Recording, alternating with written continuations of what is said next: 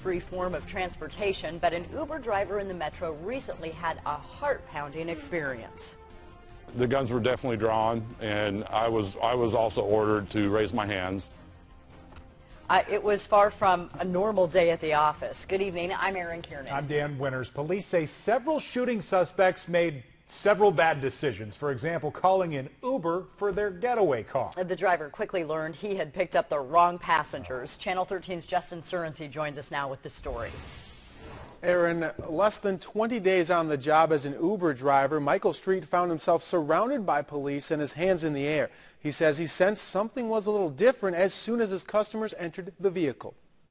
Michael Street looks at life in a different light. It could have got uglier than it was, and I'm thankful to be here today. On Sunday, Michael was Ubering through the metro when he received his first pickup of the day shortly after 2:30 p.m. near University Avenue and 14th Place. 4 juveniles entered his vehicle. The front passenger had the cockleburrs all over his sweatpants, and I could smell sweat. Just before the pickup, Des Moines police had received a call of shots fired in the area. Michael noticed police cars nearby, but didn't want to pass judgment on his Uber customers. I'd asked these guys then, are you guys running from these cops? And they said, just get us to where we're going. So Michael, who has been an Uber driver for less than 3 weeks, continued. Witnesses gave us some pretty good descriptions of a group of juveniles that had run from the area and kind of run in between houses.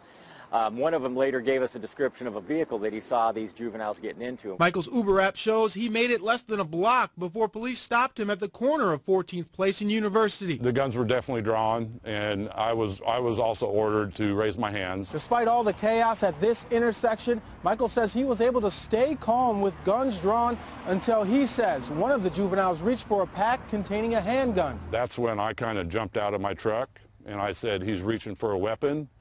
And thank God they didn't, they kind of knew already, I think, since that I was just the Uber driver. Police say the juvenile with the handgun was arrested, but it was not used in the nearby shooting. Basically what they did was they were somehow involved in this incident, some kind of dispute. They fired a gunshot and then they called an Uber to get away.